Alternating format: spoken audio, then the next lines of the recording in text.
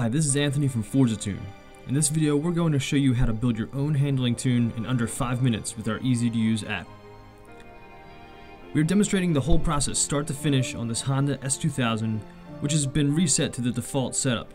Before we get to tuning, make sure you have upgraded the necessary parts. These include brakes, springs, dampers, and anti-roll bars. You'll also want to purchase the race differential, and if you've done a number of power upgrades, you might want to get the race transmission. We'll cover gear tuning in the next video. Aerodynamic upgrades are optional, but recommended as you start to get into the higher classes. The ForzaTune app needs a few pieces of data to get you a proper setup. I find it's easiest to start in the front tire width screen. Pressing up on the directional pad shows us the weight and percentage of front weight, which we can enter into the app pretty quickly.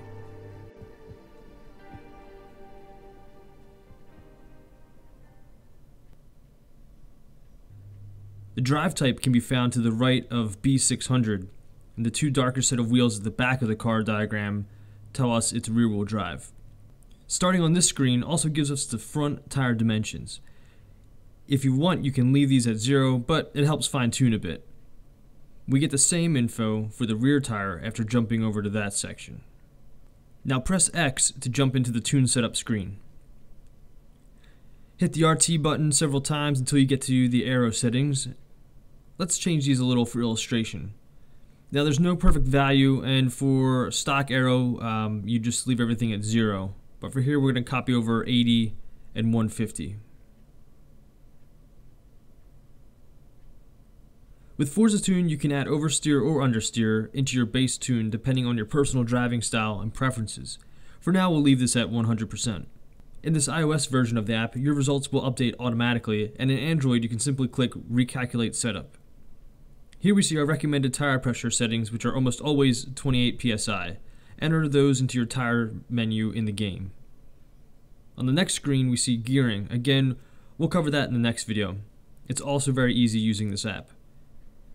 For alignment, you can swipe the app to see camber, toe, and caster settings, and then copy them into the game. Do the same for anti-roll bars,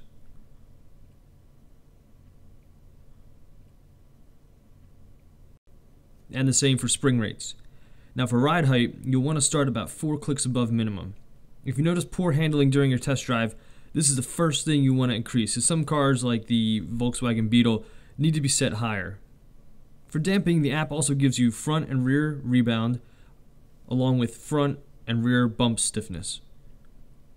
We already did aero, so for brakes, we set brake balance to 54% and brake force to 80%.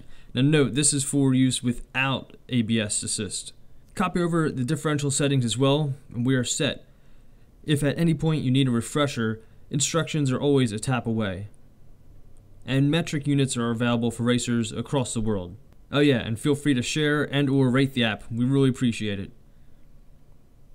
After applying or saving your setup, take it out for a test drive. Now you want to give yourself a few laps to get used to the new setup. You can also use the driving lines to help you hold a path. Now, this app won't work miracles, and you'll still want to be slower into and accelerating out of the turns. Now you can use the base ForzaTune setup as is, but please don't be afraid to change some settings to suit your driving style.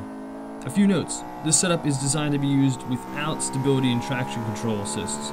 Not only is it more fun, but it helps you level up a little quicker. Also, whenever you change your vehicle's weight, tire widths, aero, or weight distribution, rerun this handling calculator to get a new accurate base tune setup. And that's it. You can get ForzaTune 5 for iOS and Android. See the links in the description or visit ForzaTune.com.